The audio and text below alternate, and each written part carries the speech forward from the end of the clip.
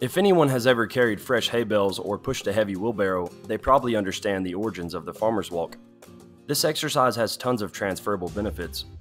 The most obvious benefit of the farmer's walk is increased grip strength, which translates to important movements like the pull-up and deadlift.